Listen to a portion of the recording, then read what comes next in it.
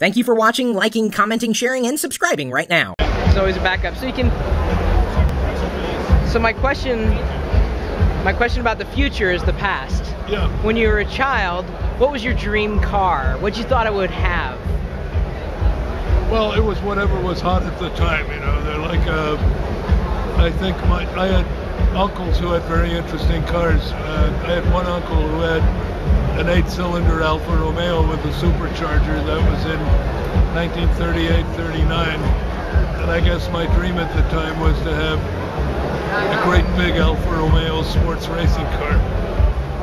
How much of that, the childhood sense of transportation is helped you design products that we find in GM today? Well, I don't design, you know, I have designers, so I'm more like the coach of the product development activity, but the passion for automobiles and the fact that it was a childhood passion, that never left me, and greatly worried my parents, you know, what's going to become of our boy? All he does is doesn't do his homework, he just sketches cars.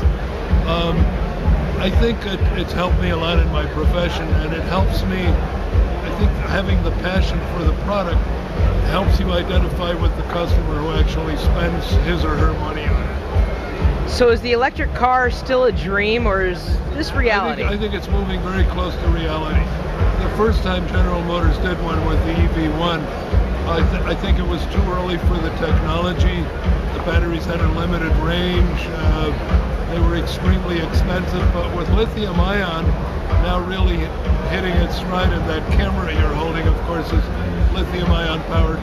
Lithium-ion now is becoming the ubiquitous portable power source. Up to now, there have been problems in scaling it up, but we're very confident that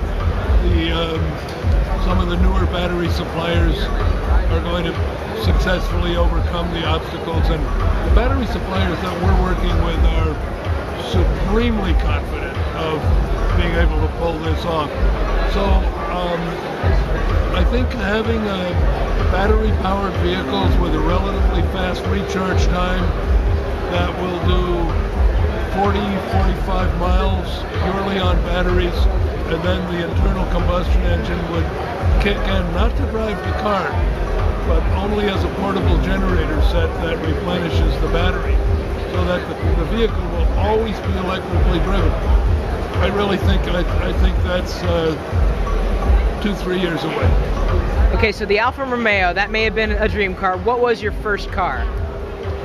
Well, that's because reality is a lot of times different from dreams. My first car was a 1948 Volkswagen Beetle, standard transmission, obviously, mechanical brakes,